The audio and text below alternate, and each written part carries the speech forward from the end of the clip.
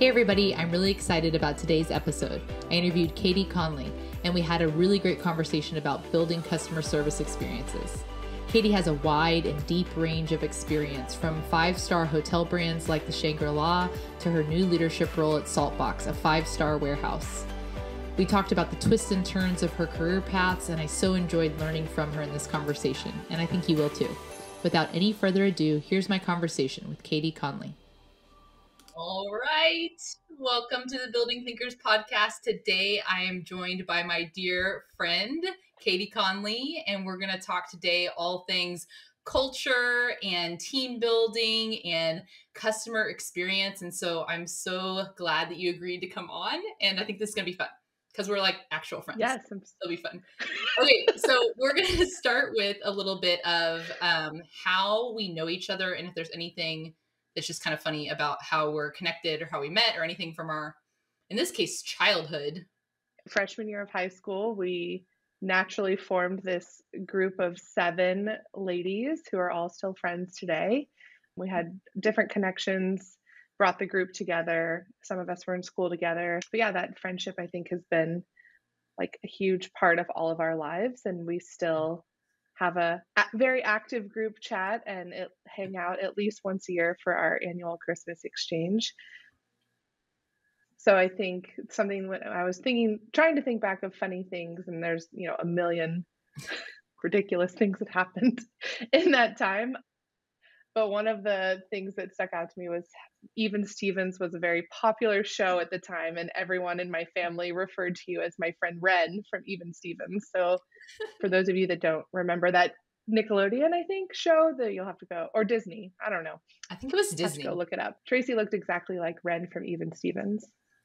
I am. Ren. That's my claim to fame. Yeah. Well, thank you so much for agreeing to be on. And just a little bit of background. What I'm trying to do here is, it came to me as I was thinking about Building Thinkers. And, when I listen to other podcasts, when I read books, I'm kind of obsessed with learning. I love learning new things. And when I'm thinking about this, there are so many times in our different industries and businesses where things get overcomplicated. And I think many times from people's real experience in the world, we can learn so much from just the things that people have learned, and we can make it simpler. So that's what I'm trying to do here in any industry and any space, and kind of starting with friends and people in my community and learning from that. And I'm already so excited just reading through. We have a little notes document. Well, it's actually a worksheet for the podcast because I'm a nerd. And so Katie has been diligently working on her worksheet a couple minutes prior to this. And this is an industry that's very different from my own. So I'm so excited to learn from you today. Let's start off with a little bit of what it is that you build, and then we'll get into a little bit of your story of how you got there. But starting right now, what is it that you're currently working on and building in your work world? I started working for a startup almost a year and a half ago called Saltbox. And Saltbox exists to solve the hardest parts of running an e-commerce business. And we're doing that through a human-centric model. Most players in the logistics industry are not about the human at the heart of it. And it makes it really challenging for people starting businesses to, receive pallets of inventory, or to get a shipment out, or to deal with USPS or UPS. So we are taking all of those stressors away from small to medium businesses, and we're handling them so they can focus on the fun stuff. So the marketing, the creative process, designing product. And I think what's really cool and probably ties into our conversation today is that human-centric piece. So It's not just a warehouse, but it's a 5-star warehouse with staff that are eager to help you. So excited to talk more about that. Awesome. I love that. It's been really fun to watch alongside you as a friend, kind of that journey and hearing about Saltbox and the amazing things in the concept. You have a really interesting story too of how you got there, of kind of what was happening in like maybe the 2 years-ish before that. Maybe it was less than that. But can you talk to us a little bit about what you were doing and a little bit of your career prior, and then we'll go from there. Referring back to our group of friends growing up, I loved planning and hosting. And if there was any sort of holiday, real or fake, that I could turn into a party, like that was what I wanted to do. If there was a theme loved a good theme, still do. So hospitality was really a natural fit for me. It was also like members of my family were experienced in the hospitality industry. So I was around all of that growing up and decided to major in hospitality management. And through my degree at Purdue, I was able to do a 6-month internship living and working in a 5-star hotel in China. Who at 20 years old doesn't want to live in a 5-star hotel? So after working in a hotel overseas, I was like, oh man, I can't work in a hotel here in the States. It's not luxurious and it's not exciting. And there's, not celebrities or all these crazy people showing up. So I worked for a year in Chicago at the O'Hare Airport Marriott Hotel, which, as I just explained, was not exciting at all. And then had the opportunity to move overseas with the Shangri-La Hotel Group and live in China. And so at 23, I was like, yeah, I'll go live in China for a year. That sounds amazing. And that year quickly turned into almost 4 years in China. And I started guest relations. So my whole job was just to stand in the lobby and speak English to English speaking guests that walked into the hotel. And I was like, how is this the only thing I'm supposed to be doing? Like just standing here. But it was, and it was so fun. I met a lot of really cool people. And then that grew into working on the quality improvement team. And then through that, I was able to have the opportunity to go to the Maldives for 6 months and help get the quality improvement stood up at that property. Also, probably had no clue where Maldives was on a map, but I knew that the hotel looked beautiful. So went there. After 3 months, they asked me to stay. Ended up staying for 2 years, which is a really long time to be on a remote island in the middle of nowhere. Then after that, I had the opportunity to transfer to our Abu Dhabi location, which was a no-brainer because one of the 7 was living in Abu Dhabi at the time. And we coincidentally wound up living in the same apartment building. So that was really cool to have like a built-in best friend already living in Abu Dhabi. And then after 2 years of being in Abu Dhabi, I was in charge of quality and training now. I have, 1,000 employees that operate this massive complex in Abu Dhabi, but I felt like my career was kind of stalling. I was bored and I was kind of frustrated with the very high demanding guests that would get really upset if the door wasn't opened for them. And I thought, there's more important things happening in the world that I would like to be a part of. So I turned 30 and quit my job, much to everyone's shock and dismay. Decided to move back home to Houston and moved in with my dad. And at 30, had no car, no job, no plan. Then, of course, met my husband. And because, who doesn't want to take on a jobless, carless, planless Oh my goodness, I forgot about that timing. That was right in that timing when you and Bobby met. Yeah. Okay, I want to talk about this moment in time where you did make this decision to leave hospitality and you were working your way up, and Katie's being really humble, but she was high up in the ranks, right? And so you got to hear a little bit of that with like thousands of employees and all of that, doing big time stuff. I want to just pause for a moment there because I think a lot of people are really afraid in that moment to make that decision. And to me, it seems so brave, that choice and that decision to go to trust your gut really is what I hear in that and what I remember. And know that I also hear a lot of just like confidence in knowing, even though you didn't know how it would play out, I think you knew your skill set and your ability to figure things out, that you'd land on your feet somewhere, no matter like the period of time that that might have taken. And so I want you to speak a little bit about what you think, like just reflect on that time now, looking back, like what you learned, what you might tell Katie in that moment now, anything around that. I think there's some learning there that's important. I make it sound a lot easier 5 years later, right? Oh yeah, I just quit and moved back home. I worked for the hotel group for 8 years, and yes, my career had been progressing, but it felt like there was a lot of roadblocks coming up. There was nothing but positive feedback, but no real direction of like where that could go. And it was very like, why aren't you just satisfied with like where you are right now? Obviously, once I quit, that all changed. And they're like, how about this? How about this? And I was like, nope, my decision has been made, right? Because you don't feel valued or appreciated. I feel like they make it even worse when they offer things after the fact, because it's not like they didn't know. I was very vocal, obviously, about my frustrations. and that I wanted to be developed and I wanted to keep growing. Develop your people and listen to your people for the leaders out there. Or if there really is no opportunity right then, what are some stretch assignments you can do? What are different areas that person could get pulled into? I also wasn't totally clear like what the next step for me should be. So I was just very curious and wanting to say, oh, do I want to continue in HR or do I want to learn to be the assistant general manager? What are opportunities that could help me figure out what I wanted to do next? Bringing clarity in career pathways or something, clarity on where people can go, and that's another structure that could be in Right. place. Because that is in place in many organizations where if you do this, then this, or some different options for personalized career pathways. It was also a little more frustrating because I was helping do that for everybody else in the hotel, but Mm. nobody was like helping me do that. There were management development programs, and I was leading this 6-week training to help people grow and to become first time managers.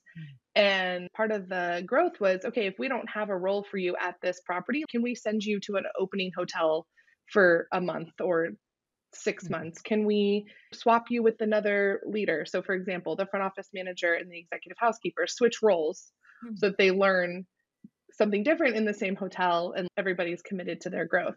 I think also too probably could have benefited from a mentor type person to say, "Hey, let's step outside of the day-to-day and really talk about strengths and what Mm. opportunities there are out there." I think a lot of people are willing to maybe go when they know what's next. But is there any learning that you had with being willing to go, even though you didn't know what's next? I definitely wavered after I made the decision. I was like, "Oh man, was that the right decision?" And it is really hard. We had a very lovely life, right? Like works in a five-star hotel. If I wanted a cappuccino, I could go to the lobby and this beautiful cappuccino would be made for me. Living in Abu Dhabi was super easy relatively compared to the other places I lived, and it was fun, and I had an amazing group of friends there, and so saying goodbye to all of that was hard in the moment, but I also felt like, okay, the worst thing that could happen is in 6 months I move back overseas and find another hotel job. There's hotels everywhere, right? I could work anywhere. It might not be an ideal scenario. I think there's something in that that I recognize as your friend is this confidence in knowing that you can figure it out. So you don't have to always know the next step because to your point, I could just go back there. But for a lot of people, they'd be so frozen in that moment in fear of, and so I think that that's a real strength that you have and just that confidence and willingness to try and learn and has allowed you to have a lot of really unique opportunities. I do love a plan. So Oh, yes. Yeah. how did I manage to not have a Well, plan? we can talk about Enneagram a different time, but Yeah, Katie's a I was a 7. little Katie surprised that wasn't in here. I know, well, some people don't like it, so it's okay, but I'm gonna continue to talk about it for the people that do. But Katie's a 7. She's a very quintessential 7. And I think maybe that's a piece of it too. So this willingness, yes, party plan, but also willingness to go explore and have fun, that adventurous side of the 7. I want to shift a little bit to this idea of, okay, in all different industries, people overcomplicate things. This is going to be really fun because this is not my background or industry. So I really am excited to get to learn from you. And so when you think about, let's talk about customer service generally at first. What are some things that people overcomplicate? And it's like, if only people knew, it's as simple as this. Here are my bullets about customer service. Talk to us about that. So I think that people go through, like, oh my gosh, we have to create this amazing off the wall unique experience that somebody's never had before. We have to put gold flakes on the cappuccino, like that's what's going to make them happy. I mean, it's cool at the time, but it's fleeting. But I think through all the training, all the quality improvement, all of the guest feedback that we have and what other people have analyzed, it really just boils down to treat each person as an individual and listen. What works for Tracy is not what works for me. We get excited about different things. When we go somewhere, we expect different service. So if you're designing this elaborate system or experience and it's not tailored to the person that you're doing it for, they're not going to care. It's not going to win them over. So yeah, to me, it's like literally listen. And it sounds so Simple, but simple, very hard if we look at the world right now, listening, pausing, being slow to talk. right? And don't make assumptions. When people are checking into a hotel, like if you're actually listening, you might hear that they're there for a work conference that they're stressed about, or they might be there for the first vacation they've taken with their family in 2 years. And so those two people want very different things in their experience at the property, right? But if you're just designing one experience, you're going to miss one of those two people. So I think it is a lot more simple than people make it out to be. Okay, so listening. What else? Are there any other things? I've got a couple of other notes in here. Yes. Yes. So I thought, what's really interesting and what was a struggle to teach was you can design everything perfectly, but something's always going to go wrong, right? That customer on their way to the hotel, their luggage is going to get lost. The hotel car service is going to be late because of a traffic jam or whatever. So people were so afraid of customers experience a problem, but Mm, actually that's when the loyalty piece happens. So if you have an issue at a hotel or a restaurant or with a company, as long as that company recovers that experience, you are more loyal to that company than if you had never experienced a problem at all. And that is data. That is not just me making that up based on what I've seen, but that is factual data from all of the survey brands that people use to do guest engagement surveys. That is what it boils down to. So if you have had a bad experience, but the company or brand fixed it, you are more loyal than customers who never had a problem in the first place. that's really interesting because it makes me think about maybe companies that have a little bit of perfectionism. And so what you're speaking to here lets everybody let their shoulders down a little bit and like just have a true authentic experience with the customer.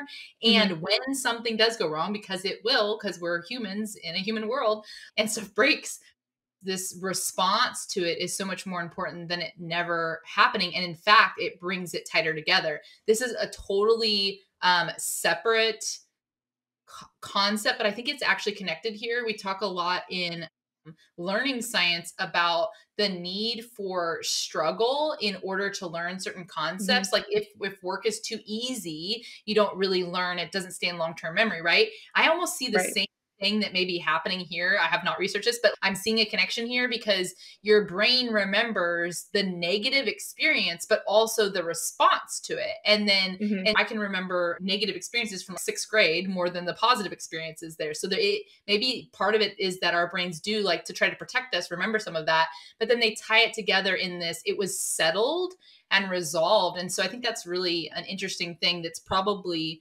it is simple, but it's not what you might naturally think is the Right. case. An important part of all of that though is so if there is an issue and you tell, the restaurant manager and they're like, "Oh, sorry that happened. Let me go get my director of food and beverage." And then you have to tell the story again Yeah. and they're like, "Oh, sorry. I can't let me go get my whoever." You're just going to get more and more angry and by the time you're just going to explode. So the real opportunity here is that the first person that you come into contact with your problem, that person has to own it, see it through, and give you a resolution. And so, what we talk about in the hotel world, or even now, is like, how do we empower everybody in the company to feel like they can own the resolution? And so, in the hotel world, it looked like we created a delegation of authority. So, anything under $500, you didn't have to ask permission to do, you could just go ahead and do it. So, if the guest got to the hotel and their room wasn't ready, go treat them to an afternoon coffee in the lounge, right? If their meal was not great, comp it. Like who cares? It's not worth them getting so frustrated, but you have the opportunity to really wow them by taking ownership in that moment. How we trained that was something called learn, and it stood for listen, empathize, apologize, react, notify. So your first assumption is, oh my gosh, sorry, Tracy, that happened. I'm so sorry. But actually, you're supposed to put yourself in their shoes and say, Tracy, I'm really sorry that happened. I can imagine if I were you and I had just traveled, 14 hours to get here, how frustrated I'd be. And here's what I'm going to do. And then handle the problem and then notify, your boss or whoever needs to know what you did. You're empowered to handle it and make it right. Just do the thing. And I think in a lot of instances too, that is also a teachable moment for the employee, right? You might not agree with what they did, but they handled it and they did what they thought was best. And you can have that conversation then of, hey, why did you do that? Oh, I understand why you did that. Let's talk about it, blah, blah, blah. Here's what I would do next time, type of thing. It was making me think about my experience at Papados when I was 16 and I was a hostess. And just the way that the Pappas family ran their restaurants, and they really followed this principle throughout. I think the way that they handled similar situations, no questions asked, handle it, cover it. And it was really powerful. So many people really recognizing the brand, because of the things that they did and just also a lot of their systems. And so I want to shift into some of these ideas around within the leadership roles. I think we're going to talk a little bit about culture for a moment, because that one can get really tricky. It sounds really mushy in any kind of like culture comes up in work and education and all these different spaces. But let's talk about it for a moment from your perspective and what you've seen in building a culture. Where could people make this piece more simple, and where do they maybe complicate it? After I quit my job and had no clue what I was going to do, I knew I wanted to do something impactful. And so I was lucky enough to get connected to the Houston Food Bank, and they had the role of manager of organizational culture. And luckily, the woman who hired me, she understood the value of having a hospitality background. And it's not the same at all, but it is very similar that the Houston Food Bank has customers that they're serving. They're not five-star hotel guests, but they're still customers. What the food bank was trying to do at the time was provide an excellent experience to people at the worst time of their lives. They have a need for food, and that's something that we were able to fulfill, but it still required them to come to, a food pantry, or we had a whole team of people helping sign up for benefits. And so we really wanted to provide an excellent experience to people on their worst day, be like empathetic and understand and give them the best experience that we could. And so I was lucky that she saw that in my background, and I was able to translate it into my role of culture at the food bank. And so having the title of culture is very challenging, because people look to you to fix the entire culture for 300 employees. No pressure. And you have to, yeah, no pressure. And so it was constantly reminding people up, down, side to side that culture is not the job of one person. I can help guide the direction. I can help say these things would have impact on the culture. But if it's not being enforced, encouraged, implemented by everyone, top down, side to side, then it's not going to work and there's going to be failures. You said culture is not the responsibility of one person, right? It's not the job of one person. So I want to build on that for a moment, because I've seen that to be true as well in many different industries. And this idea, I can't remember exactly where this definition came from, but they were talking about culture as the things that we do over and over again that become so habitual we don't even think about it, that's when you've really nailed a culture. And so I just wanted to kind of build on that and see, does that connect to the same idea to you of it not being the job of one person? Because if you're like standing over there and saying, no, we do it this way, no, we do it this way, then you're just redirecting behavior over and over again, which is what it's like in my household with my tiny humans. But if you built a culture, then which we're working on, then that when they, like with my kids, when they go and make the right choices at somebody else's house, and then I hear about it, we've maybe established a little bit more of a culture. And so I'm just kind of wondering if you see it that the same way. Yeah, definitely. I mean, and to that example, you can't be everywhere they are all the time, hovering over like every decision they make. If you and Jeff aren't aligned at like the direction that you're going to have, then the tiny humans are going to have a very different experience of, oh, well, dad's culture is yes and mom's culture is no. And I know who I'm going to go to when I want something. But if you're aligned, then they can't break you. If you already asked me, that's a rule in our household. If you already asked either adult and they said yes or no, that is the answer. And then I'm yelling, Jeff, say no. I already said no.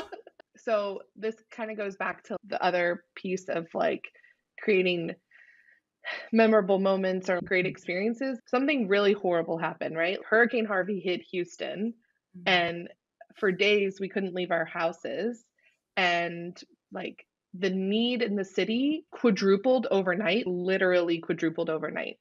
And so when we could get back to the building and start working, we doubled in size. So now, how do you take a culture and apply it to 500 people who are brand new day one? Wow.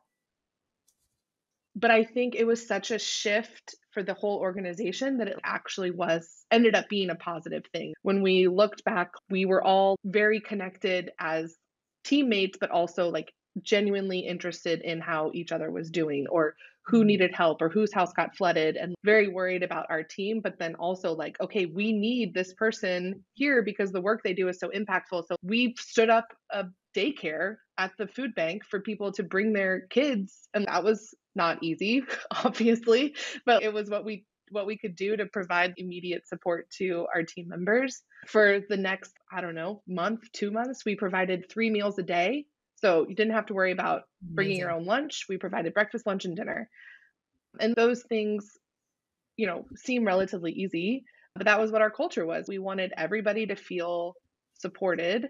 We wanted everybody to value the work they were doing. We wanted everybody to be there because there was no days off. There was, I think, 6 weeks where everybody worked 7 days a week, no questions asked. Like you were there, you didn't request a day off, but also you didn't want to request a day off because what we were doing was so necessary. And companies like HEB and all the sports teams really supported us. So we were able to create cool experiences for our team that had to be on site through all of this. But again, that was not something I could be doing myself. We had a daily leadership meeting with the CEO led, and those were where we talked about how are the donations coming along, how are we getting food out quickly, but also what is the pulse of the team and how can we make sure that they are rejuvenated and well fed and excited to be here so that they can continue to deliver an amazing experience to the Houston community. Everything I did in that role was lock in step with the CEO. So if I didn't have his support, like it wasn't something that was going to happen. And he held his peers or his direct reports accountable to culture because it was super important to him and the direction the food bank was going. So it was a constant struggle to say, yes, culture is in my title, but I'm not the only person that can do it. Everyone on this team is responsible. Oh, that's so incredible. Again, that's a story that as your friend I knew generally, but to hear the behind the scenes of what was going on is really, really powerful and impactful to hear. And one thing I'm thinking that stands out to me was the decision to really support the needs of the team to ensure kind of like first things first. It's like Maslow's hierarchy of needs. Is anybody hungry? Does people have childcare? It's basic needs met first. And from that place, everybody, it also stood out to me when you said nobody wanted to take a day off, because what you were doing was so important, so impactful. It was so clear. This has to get done. This is a moment in time that we really need to respond. Our organization has been built to respond to this, but now has to respond in a totally different way than you were anticipating. And those shifts. So I hear a lot. And some takeaways that I have from that is like communication, clarity of communication, and the communication pathways. And you talked about how you had this direct with the CEO. If he wasn't on board, that wasn't a place you were going to go. And you have this note in here that I want to hit on that says Brene Brown won't work with organizations where HR doesn't report to the CEO. I did not know that, and I want to know. Tell me more about that. So I will caveat this by saying I heard this. Okay, secondhand from information. Someone at the food bank. So we might need to fact check it. But okay. I feel like it stands up. So yes, I think everyone knows we love Brene Brown, and it really speaks to the importance of HR, which like now is shifting towards, people. It's less human resources, but director of people operations. How do we support our people? And if the CEO is not leading that, then it's not going to happen at the same level as it should, or the importance of that is not going to be elevated as highly as it should, right? So sometimes HR reports to finance. That doesn't make any sense. Sometimes it reports to like operation, like there's just all these weird Mhm. places that it can report, but it is super important, I think, and especially in my experience, that this role report to the CEO. The CEO should have his pulse, or his or her pulse, on what's happening with the people, because if your people are unhappy, your customers are going to be unhappy, the experience is going to suck, people are going to quit. And so if that needs to be set from the top. So I thought that was relevant to the culture piece. I know that this concept is so interconnected into culture, but let's talk more about building teams, building people, and establishing that. As we think about building teams, what do people overcomplicate there? And where do you see Yeah. it being more simple?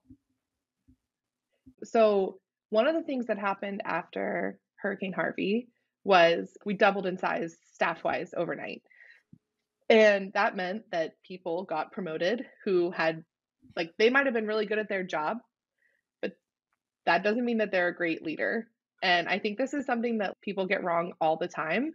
You could be really good at executing on a task, but leading people is a whole different ballpark, like ball game, ballpark.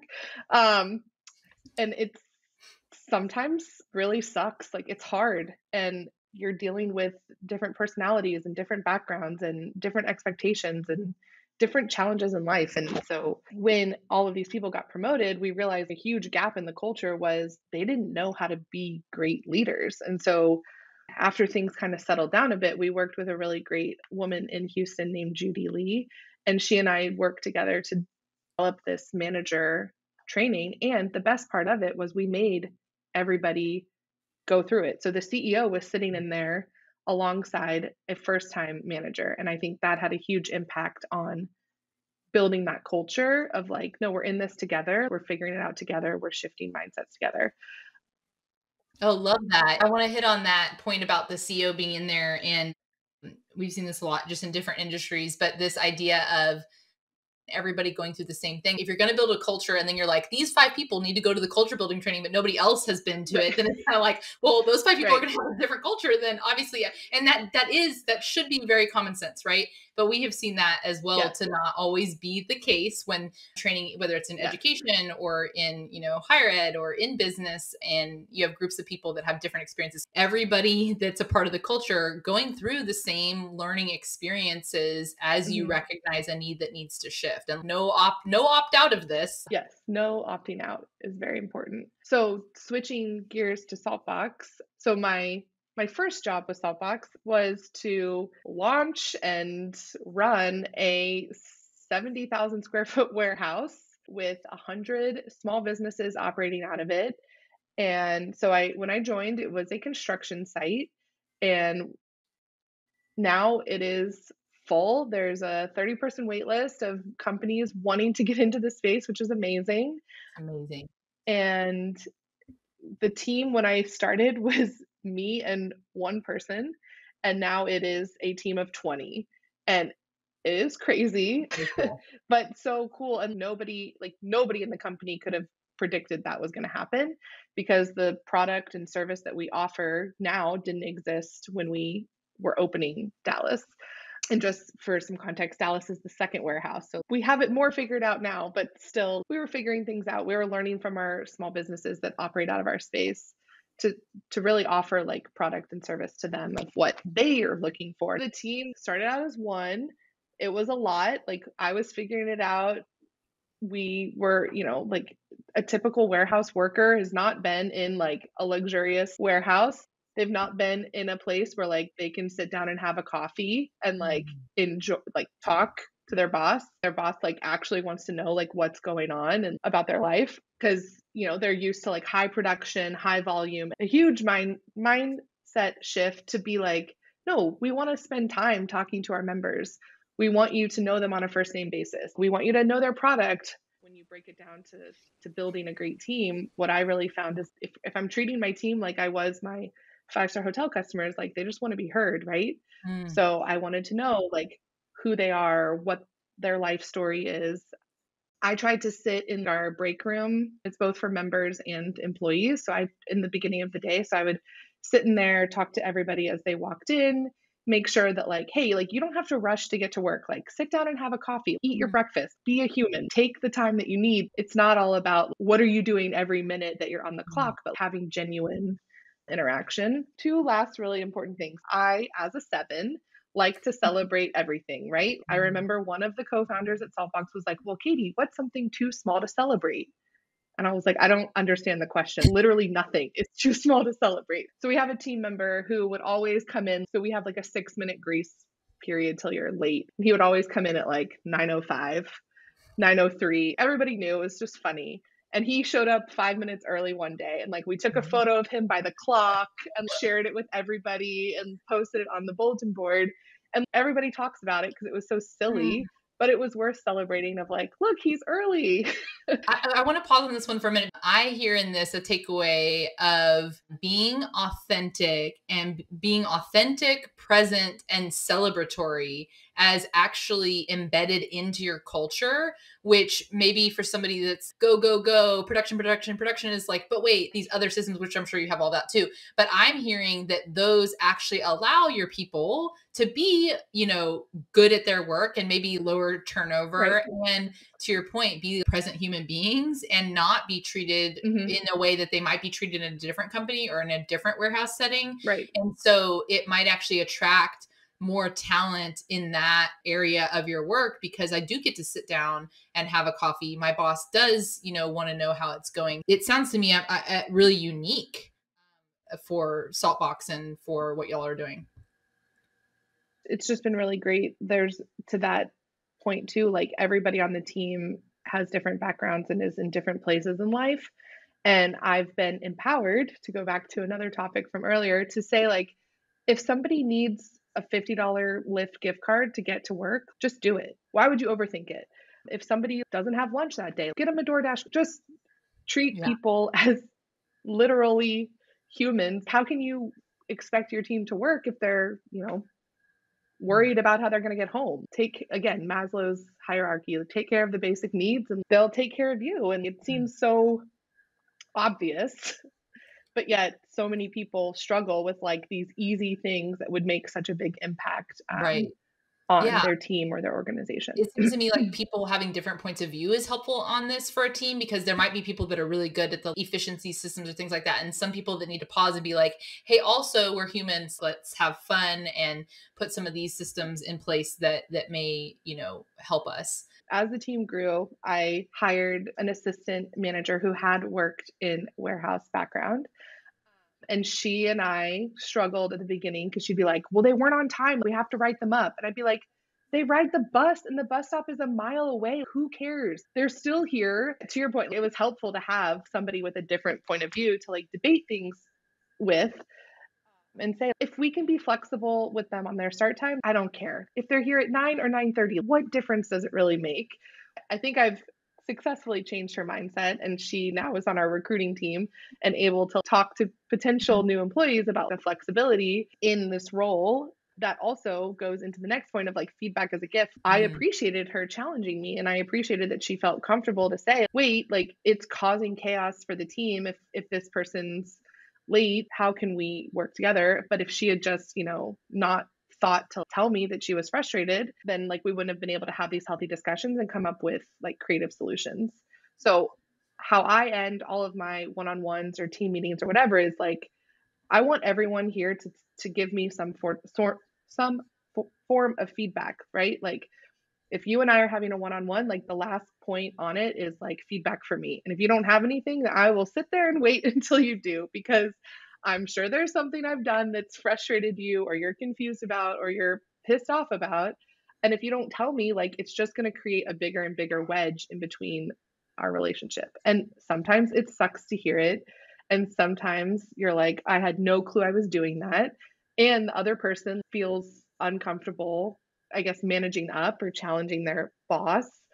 But that's how like really great teams are built, right? Like if you don't have that honest conversation or that feedback loop, then, it's just going to cause problems down the road. And also you will feel better about the feedback I'm giving you if you're also giving me feedback and knowing that like I want to hear what you have to say. Yeah. Oh, that's so powerful to me because I think that is definitely something that is challenging, is not always a piece of a team culture. And I see so much exponential power for learning and growth as a learning nerd and always trying to improve myself and my own learning. I both love and hate feedback personally. Like, I Yeah. do love it when I can see this mindset, but it is such a mindset shift. I was reading something that was talking about, oh, this was from John Acuff. I love all the John Acuff books and his podcast and everything. And he was talking about in his most recent book, Soundtracks, about shifting his mindset. And I think it was an editor, an author friend of his. Oh, I'll have to go back and look at this. But the basic concept was, instead of seeing the red writing of the editor on the manuscript as negative, he asked them to change it to green so it could feel like growth. And just like the color shift Yeah.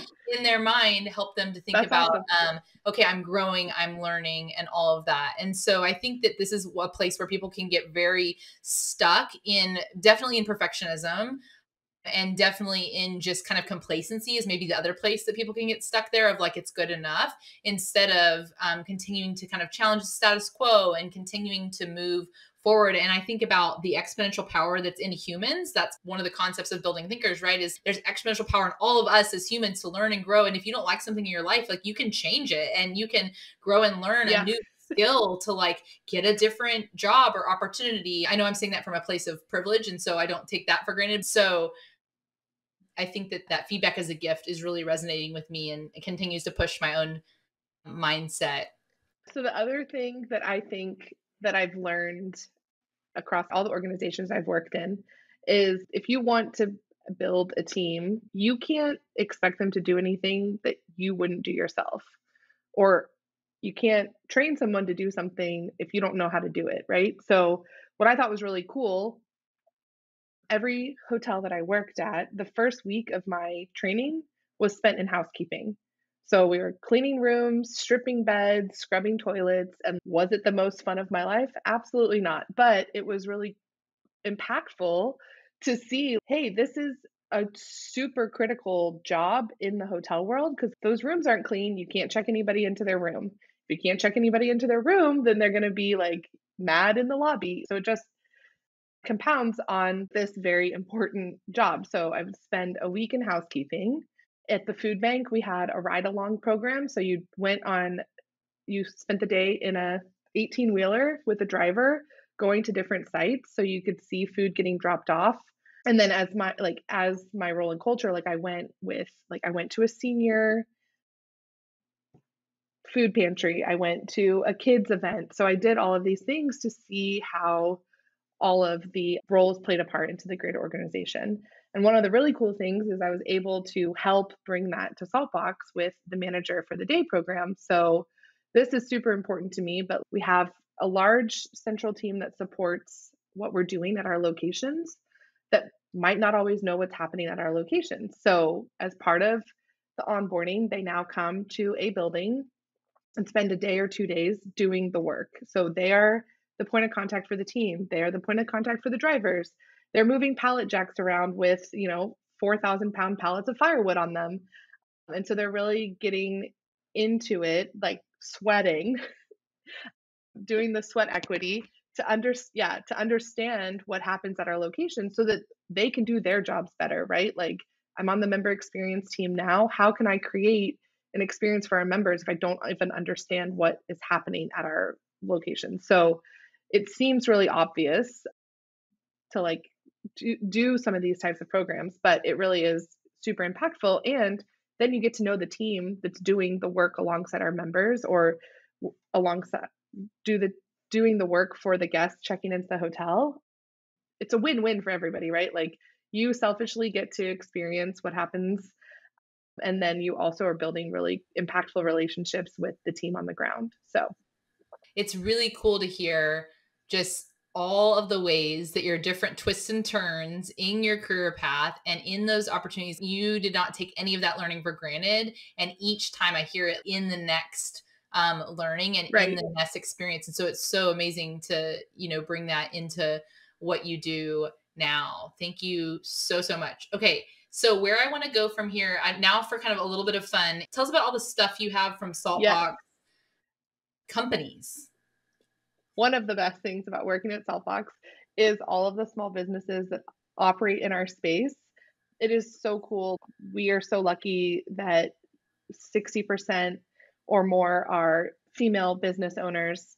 There's a huge proportion of immigrants and minority business owners operating out of Saltbox. So to me, that is so impactful. I love supporting small business. Okay, I'm wearing a Power Woman blazer.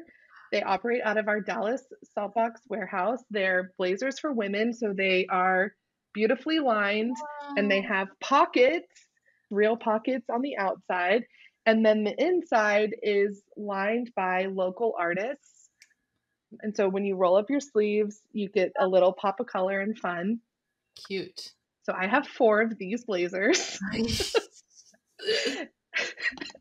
Makes sense. Joy Creative Shop, another female business owner who operates out of Saltbox in Dallas. So she does stationery, notepads, customizable, all of that. So that's really fun because I love those types of things. This little flag is Amani Collective. They work with local artisans in Kenya. They provide them a living wage. It's not based on like what they create, but they get a salary, and they also provide childcare, so they're able to create like flags, pillows, all sorts of cute stuff for the home. And then this will be my last one, but my desk is covered in things not staged for this conversation, but Simpleaf. So they are eco-friendly, biodegradable wipes. And they also have a new cleaning product line. But the owner, Femi, is from Africa. He immigrated to the US, started this company, and every purchase gives back to his community by building toilets and providing the community with training on how to use them so that they have proper hygiene. But do you think the best way is if we link to Saltbox, are all the companies linked on Saltbox, or No? Okay, well, we'll put the individual links have, in the yeah, show notes or in the bottom of the podcast description, whichever way we decide to do all that. We'll get the links. And I think all of those people would be great future guests on this podcast. So yes, I will go recruit. Okay, go start recruiting. This is so fun. Okay, tell us also about your background. So you're in your home right now, and behind you, what did Bobby do to that wall? Tell us about that. Well, first he built the desk that I'm operating on. This wall here is wood slats that he meticulously individual cut. I don't know, wood slats. Like how many individual wood slats are on that wall? Probably over 100. So he stapled them, built the shelf, and then spray painted them. And then we installed this beautiful Etsy wallpaper. Love it. And the rest of the walls in the room are painted pink to match. It's so beautiful. So yeah, he's very handy. Let's talk about 3 book recommendations, 3 podcast recommendations. Yes. In no order, but in the most important order, Define Dish cookbooks are my favorite book right now. I am enjoying cooking my way through both of them, and Tracy and I share, I think we're the biggest chefs in our group of 7, so we enjoy sharing recipes and tweaks and what we tried and liked and what we would try next time. So I love both of her cookbooks, and also because I live in Dallas now, I'm determined to meet her and become best y'all, friends. I don't know why you're not friends yet. Like, it's just a matter of time. Like, you know all the things. So I don't know how I didn't talk about this book during our conversation, but Power of Moments by Chip and Dan Heath is really what I refer back to. I loved the book. I've read it a couple times. It's really had an impact on my work, especially doing really cool things for employees and making it memorable. So I think one of the important things to note is if you do a quarterly all hands meeting and everybody begrudgingly comes to this all day thing where they have to learn, the best way to make it impactful is to make them think that that's what's happening. And when they get there, add like a huge surprise element. So Mm. something we did at the food bank, because we all read this book, was it was our first one after Hurricane Harvey. So we had a red carpet there, and the leadership team lined the red carpet, and we like cheered people on as they came in. And then in the middle of the learning part, we like yelled beach ball and like threw beach balls from out of nowhere. And so all of these elements of surprise is really how you create powerful moments. It also has really good tips to onboarding a new employee to make it a really great experience. So would recommend that. And then the last book was the Checklist Manifesto. So this is also the most recent book I've read, which was over a year ago, which is embarrassing, but it's been really helpful at Saltbox. It's a startup, so we're creating all of these things from scratch. What we keep referring back to is like making it a checklist so that everybody knows like where in the process it is. It's easy to train on. It's easy to hand over to somebody new because it's very clearly outlined of what the process looks like. Is that one workflow specific or industry specific, the Checklist Manifesto? I haven't read that one. I would say not industry specific. It's just how to get things right. So probably more work related than like life, but Yeah. could be good for the kids too. Oh yeah. After school, here's the Oh, process. we have a morning routine and evening routine with pictures. This is what it looks like. There you go. Pack your backpack. Yeah. This Socks is what and excellent shoes. looks like. Socks and shoes. I did that in my classroom too. I had a picture of what, like, this is what it looks like to have a desk that is like organized and ready to go. This is what but my kids love doing. This is what the non-example was. So we would take a picture of that and then they'd throw everything everywhere. They thought it was so fun to take those non-example pictures. Right. Well, ironically, we use photos too. So like, this is how the cafe should be set up. This is what a warehouse suite looks like. So see, there's overlap in all the industries. That's why I'm so excited about these conversations because there's so much. It seems like tangential or whatever, but there's overlap, and then it can push your thinking in a new way to be in a totally different industry talking about something. It's made me have so many connections. So I love that. Okay, and for the podcasters out there, what are some of your favorite podcasts? I love anything Brene Brown. I mean, I feel like that's such a cliche answer, but it's true. And then my favorite podcast, not work related, but probably some things that are, you could, apply, is Esther Perel. Where Should We Begin? Esther Perel is amazing. She has great books too, but the podcast is a recorded session of a couple's first couples therapy. And like, you never hear from them again, but you get to listen to her coach and guide them through their first therapy session together. And I think it is like so cool to be a fly on the wall. Also, like, I'm very curious to see like how they turn out, but I've gleaned a lot of useful information into my life and relationships. So. And she has a work one now too. Have you listened to that one? I listened to that one a couple times. Yeah.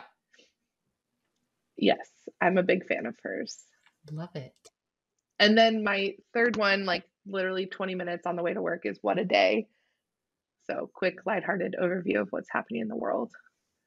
Let's skip to the bottom of where can people find you? What kind of things are you interested in people reaching out to you about anything? Sure.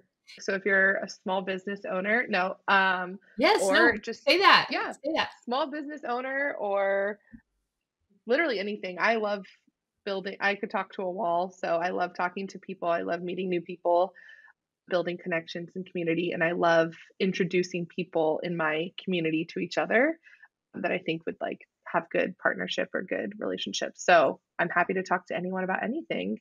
And I guess, I don't know, I'm on LinkedIn, Katie Conley, Instagram.